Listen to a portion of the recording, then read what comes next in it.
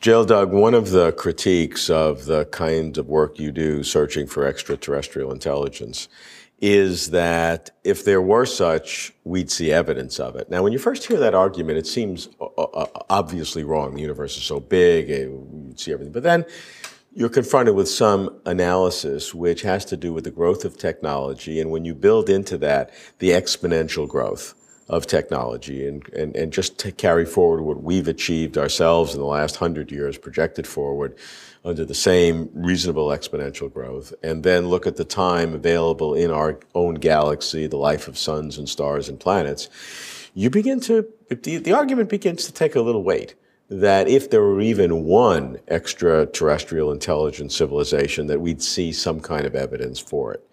Now, there are a whole series of counter-arguments to that and back and forth. The exercise itself, to me, is very probative of a deep understanding of what you do and the importance for humanity. So let's discuss it a little bit. What are some of the arguments against the argument that I just gave you?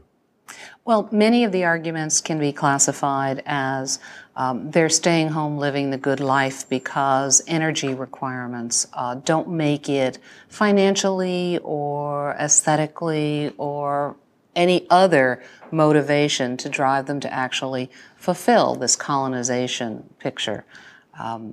Perhaps, and the colonization is an exponential in itself. Maybe the exponential saturates. You can run numerical models, and you'll find that even with a number of different seeds, a number of different places where this colonization begins, and one colony begets more and more, that there are still islands, pockets that don't happen to get visited. Maybe we're one of those. I'm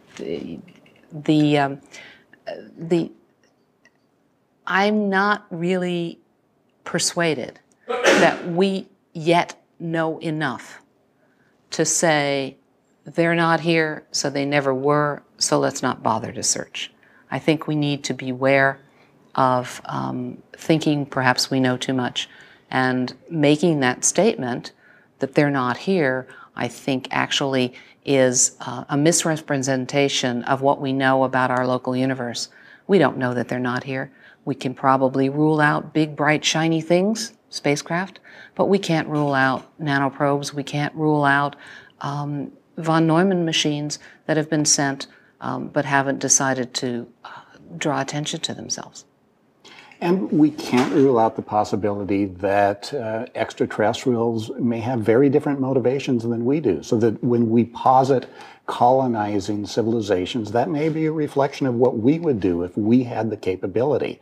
Now, again, the argument, perhaps all it takes is one civilization to do that, can be a compelling argument if you view all civilizations in the galaxy as independent of one another. And again, that's possible. But perhaps there is a coordination between civilizations, at least in particular areas.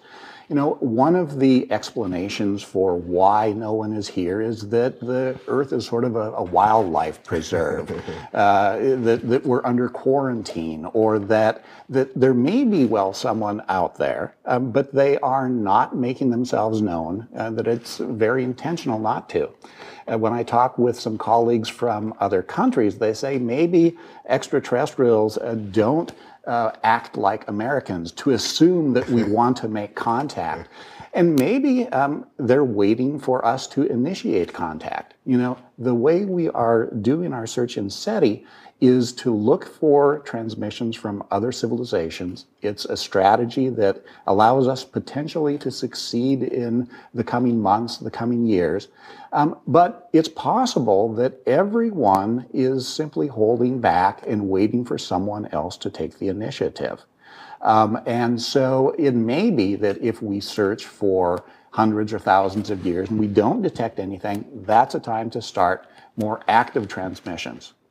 So you would wait that long before active transmissions on our part? I would suggest on a very small scale, we actually start at least some symbolic transmissions. You know, sometimes people say, oh, we shouldn't be transmitting because it's dangerous.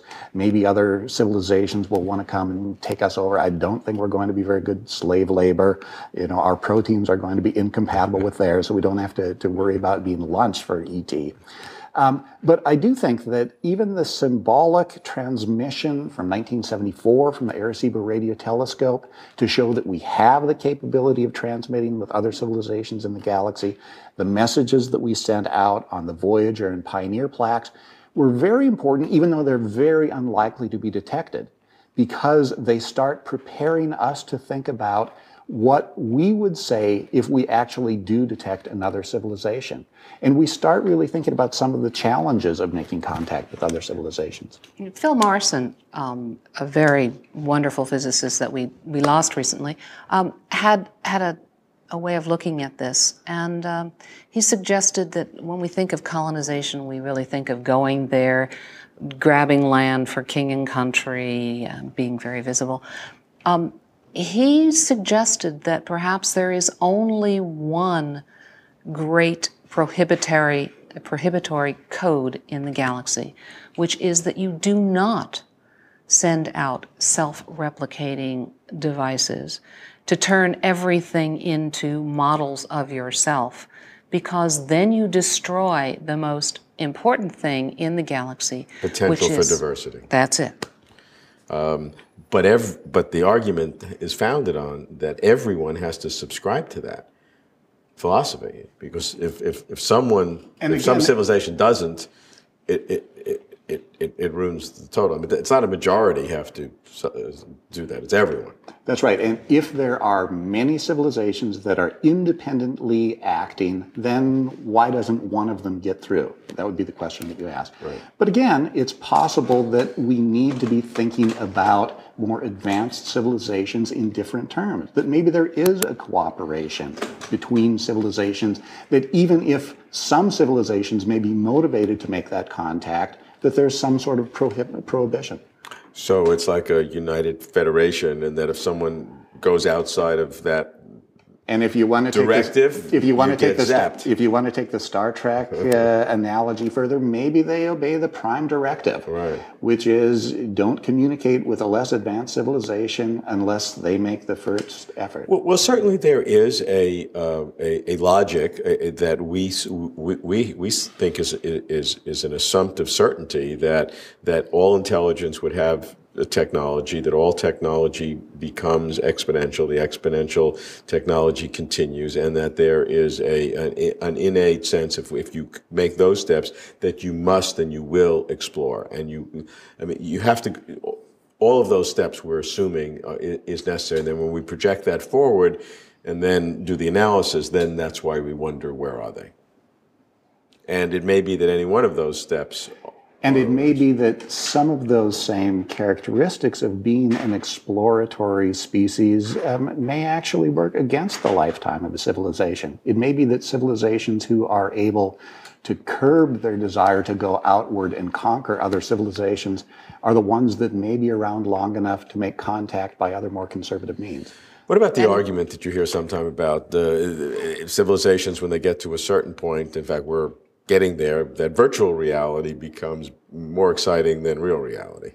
And eventually then, if we have intelligent civilizations out there, we'll have them creating virtual worlds and virtual universes, and there will be more simulations than there are the real thing. And then the key, I would think, the prize would be to go find the real ones and not destroy what's unique about them. Murray Gell-Mann is very well known for many things, but he had once talked about the simulation versus reality as being like the difference between math and physics, or the difference between masturbation and sex. And we as a species, an intelligent, curious, exploratory species, do seem to prefer the sex part of it, the reality. So you can put that on your plaque and send that out into the universe. But perhaps if the virtual reality is sufficiently rich, and if we can make contact with other worlds through an immersion in their virtual realities, maybe that accomplishes the same thing, but it's a much cheaper and much faster.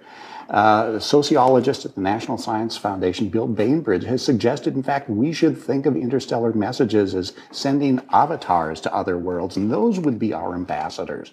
So we may accomplish what could happen through a physical contact, But we don't have to wait for the probe to get there and then send a response back over a much longer time period. So SETI is just Second Life for some other That's ET. right, that's right.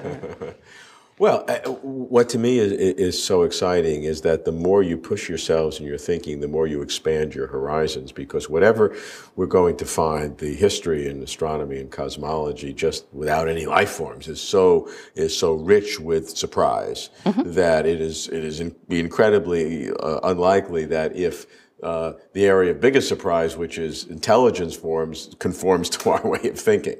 I mean, should expect surprise in that area. So the more we're thinking differently and forcing each other to deal with this question of what they would be like, why we don't see them, and looking for alternatives, will make us more receptive and more communicative if and when we find something. I'd hope so. But we do have a long history of still seeing ourselves as the pinnacle of an infinite ascent, and maybe not being as open-minded as we should be. And what are the implications of that? Well, I think the obvious implications is we miss opportunities, we miss discoveries. We're so focused on finding a solution that fits our preconceived notion that we miss the totally orthogonal solution or reality. And that is very serious at this time, not just because of the trauma in today's world that we find, but because the desperate desire that we all feel to want to know what's real and to have civilizations that are grounded in what's fundamental in the universe. I mean, everybody strives for that, and if there are ways of thinking that inhibit that ability to apprehend reality, that's a travesty. Well, in fact, we may be in the universe created by a future biological, highly technological civilization who's ends up putting their own purpose on the universe. We may be going into the next biological phase of the evolution of the cosmos, where in fact intelligence does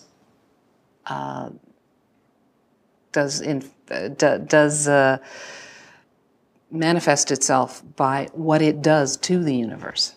That is, it has the ability to control the universe itself.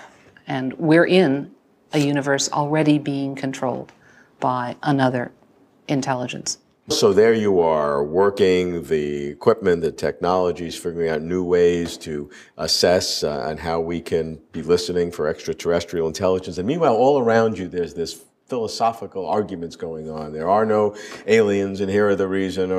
How does it make you feel when you're trying to do the real work of getting the data, and there are a lot of people arguing back and forth with a lot of theoretical stuff? Well, I'm very comfortable with the position that we really shouldn't take ourselves too seriously and be very dogmatic about what we know, because we may be proven wrong. And so I think it's really worth pursuing this opportunity. It's been suggested that there is another phase of evolution of the universe, and that's the biocosm, the place, the time when intelligence, which developed long before we got here, has so expanded, has followed the exponential, has managed to manipulate energy sources so that it is now having an influence on the cosmos. And so maybe it isn't gravity and dark energy that is determining the fate of the cosmos right now, but an earlier intelligence who could, in fact, be considered God. That's what some people might say, or simply the next phase of evolution of this cosmos. And I think we should not give up a search because we can make arguments that says no one else is out there or we are the first along a very narrow set of criteria. If you would try to project a long time into the future, the human race going on for tens or hundreds of thousands of years, and if you could look back, how important do you think the work that you and SETI do today would be viewed with that long view of history? I think taking a long view and looking back, we would see this period of time and see the most essential aspect as being the period at which we go from trying to answer a fundamental question by asking the priests and the philosophers what they believe, to try and answer the question by doing experiments and observations.